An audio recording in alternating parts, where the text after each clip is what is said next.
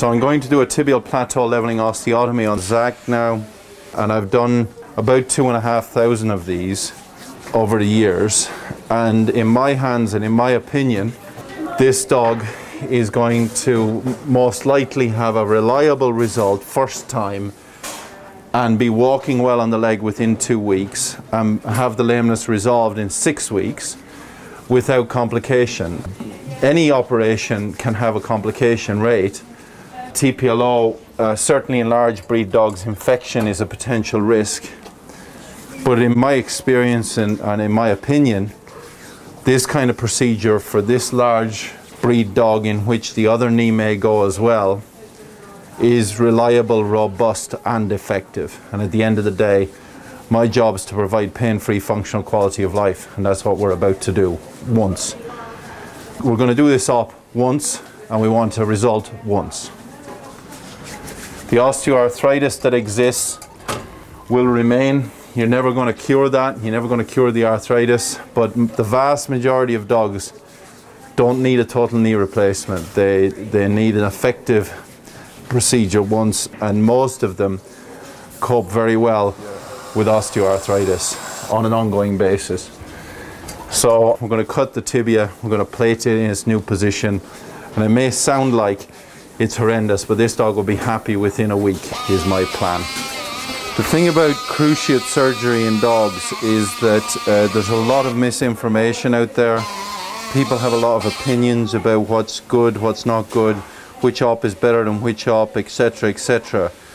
The reality is that just like hip disease and elbow disease, the three most common diseases that affect these large breed dogs from an orthopedic perspective, elbow, hip and knee, it's not one size fits all. It really isn't. It's not, okay, this op is better than this op because it works better every time. It's not as simple as that.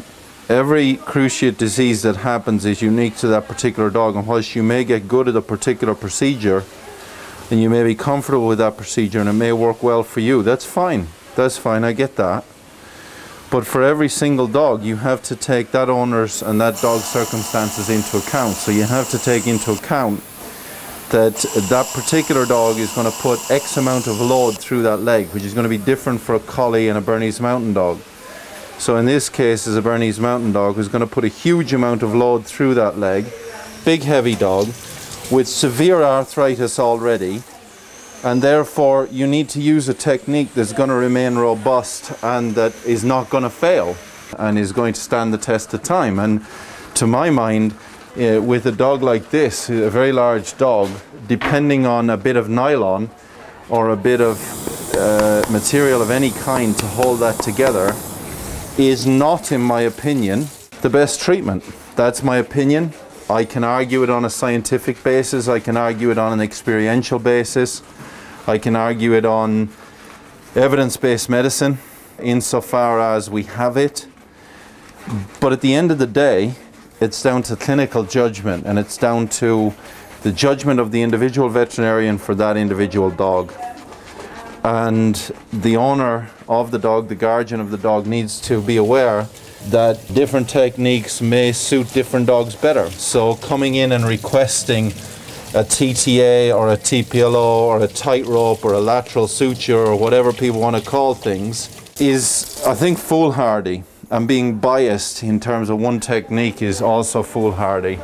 So people perceive this as more invasive than doing a ligament replacement. So they perceive that making the cut in the bone is more invasive than replacing the ligament. That's not true, because as you know, if you sprain your ankle, it will take longer to recover, and it may never recover by comparison with breaking your tibia.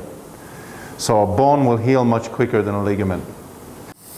As you'll see, I haven't cut the leg completely open. I've slid the plate down underneath the skin and open up less, reducing the chance of infection and having a less invasive approach.